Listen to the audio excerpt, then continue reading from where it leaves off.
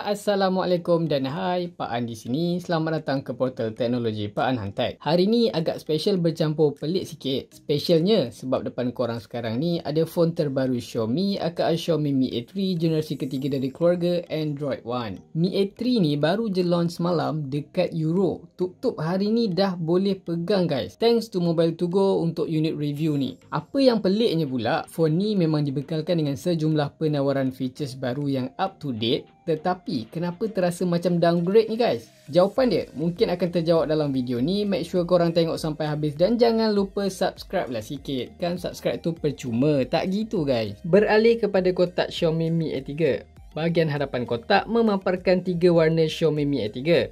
More than white, not just blue, kind of grey. Kalau korang perasan, ketiga warna ni nama dia seakan yang ada pada Google Pixel tau.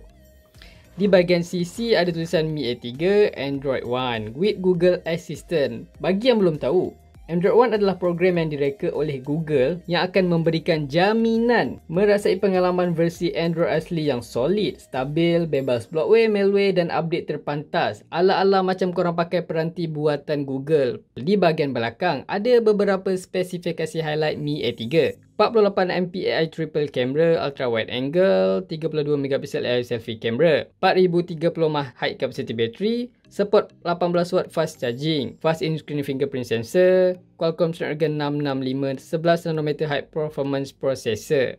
By the way, unit saya ni adalah versi import 4GB RAM, 64GB ROM yang dijual pada harga RAM 1098 di Mobile to Go. Buka je kotak, korang akan dapat Xiaomi Mi A3. Xiaomi Mi A3 berwarna kind of grey, casing silikon berwarna transparent black, warranty card, Mi A3 user guide, SIM tool untuk buka SIM, kabel pengecasan USB-A to USB-C berwarna putih, dan akhir sekali kepala charger 10W yang mana Xiaomi Mi A3 menyokong 18W pengecasan pantas, tetapi untuk dapatkan pengecasan 18W korang kena beli sendiri guys, dia tak letak dalam box.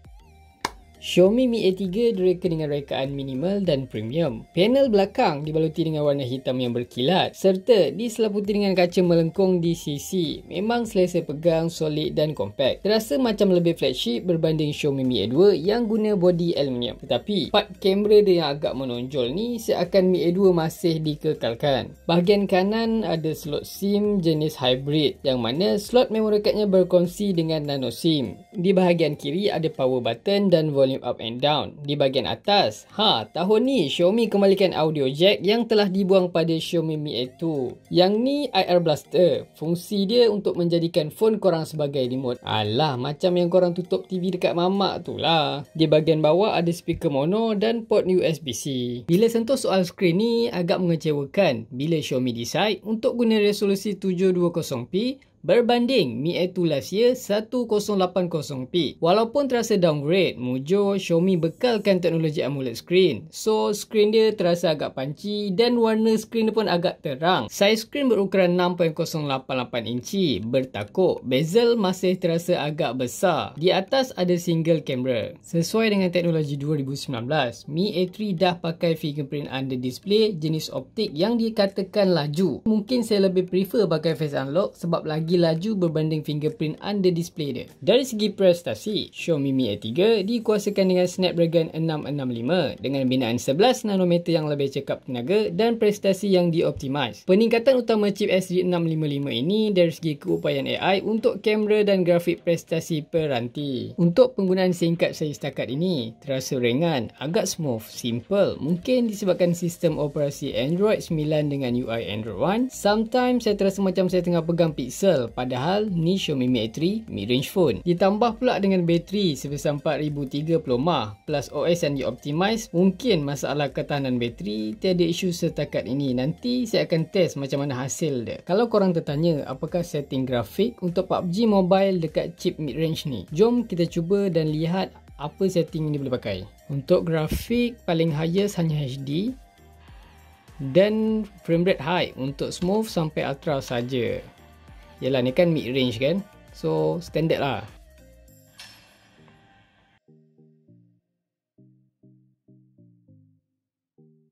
Let's go.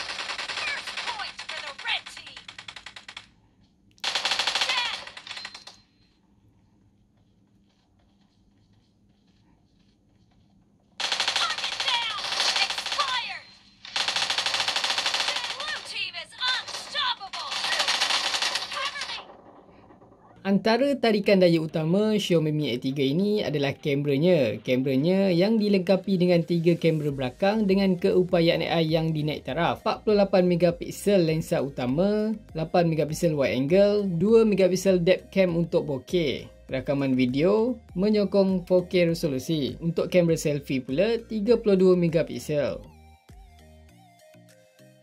Sekian saja untuk video kali ini. Adakah berbaloi untuk memiliki Xiaomi Mi A3 ini? Sila komen pendapat korang di bawah. Kalau korang enjoy lain video ini, jangan lupa untuk tekan tombol subscribe korang amatlah dihargai.